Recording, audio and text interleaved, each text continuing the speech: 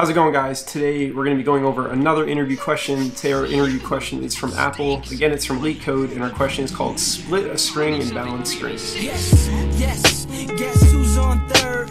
Lupe still like Lupe in the third. Here like yeah till I'm bitter on the curb. Peach fuzz buzz, but bitter on the verge. Alright guys, so today our question is from Apple. It's called split a string and balance strings, and our problem description says balanced strings are those who have equal quantity of L and R characters. Given a balanced string S, split it in the maximum amount of balanced strings. Return the maximum amount of splitted balanced strings.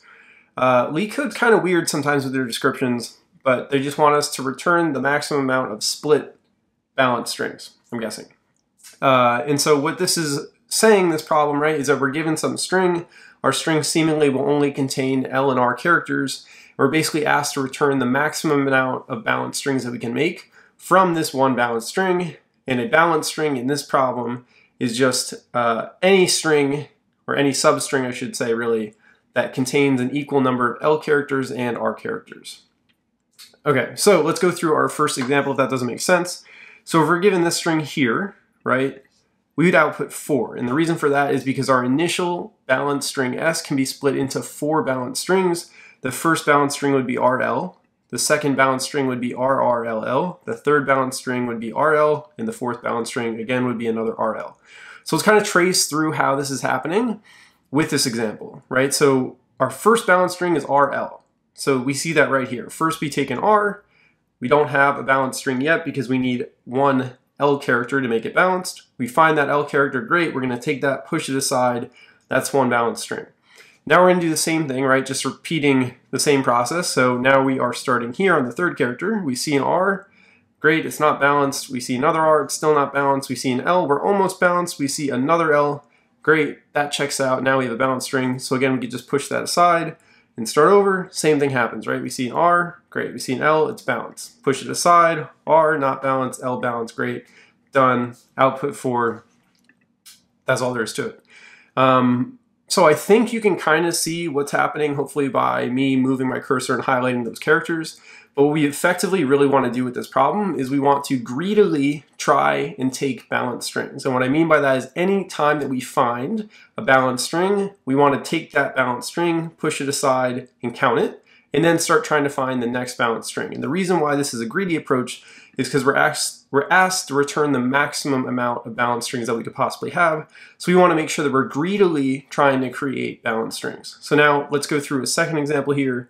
If this was our string, we could split S into these 3 balanced strings, right? RL, which appears right at the beginning. We have an R, not balanced. We see an L, now it's balanced. Take it, push it aside. Then we see 3 Ls, 3 Rs, that's balanced now.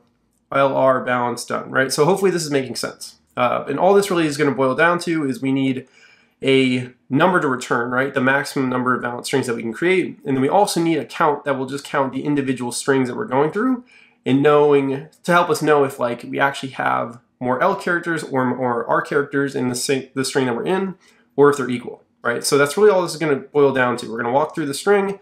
We're going to try and somehow like create this return value that's the maximum number of strings that are balanced in our string.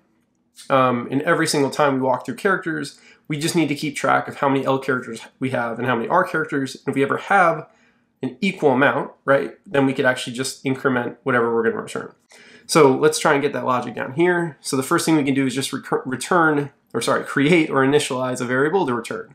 And what we want to return is our maximum amount of balanced strings that we could have, right? So I'm going to say int balance count equals 0 because initially we were just going to say we have no balanced strings. And then the other thing we need is just a count in general, right? And this count is going to keep track of all the L's and the R's that we have in our current string that we're walking through and tell us whether or not we have an equal number of L and R characters. So I'm going to say int count equals 0. And now we're just going to walk through our string S. So for int I equals 0, while I is less than s.length, I plus plus. Great. So now, super easy thing to do is just get the first character that we're on, right? So I'm going to say character current equals s.char at I. And now we want to do something to account for the logic of counting however many L's and R's we have. right? So let's just make L positive and R negative. So if we ever see an L, we're going to increment our count.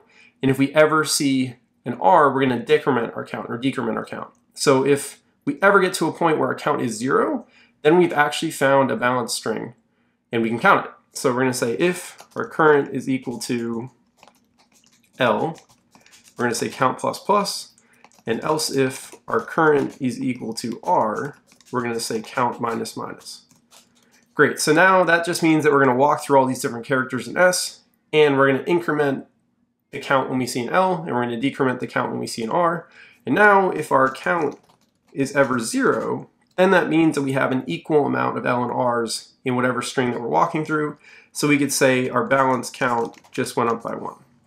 And so now when this loop finishes, right, when we walk through all the characters in our string, hopefully we will have greedily taken all those different balanced strings that we could have found. And so all we have to do now is return our balanced count. And so now just to talk about a runtime very quickly, it's pretty obvious here that our runtime is just going to be O of n, right? N being the number of characters in our string S. Just because we have one loop, it's going to go through our entire string once. And that's really it, right? We're not doing anything else after that. In terms of our space complexity, we just declared a couple variables that are just going to increment and decrement. So that's not really anything either. So we could say that that's constant memory or O of 1 memory. And that's pretty much it. So let's run this. Let's make sure that it works. Awesome, and it does. So guys, that's how to solve split a string and balance strings. Again, I hope that this was helpful. I hope you guys enjoyed this video. If you guys did, be sure to leave the video a like and subscribe to the channel for more. And I'll see you guys in the next one. Yes, yes, guess who's on third? Lupe still like looping the third. Here like here till I'm bitter on the curb. Peach fuzz buzz, but bit on the verge. Let's slow it down like we're on the serve. Bottle shaped body like Mrs. Butterworth. But before you say it.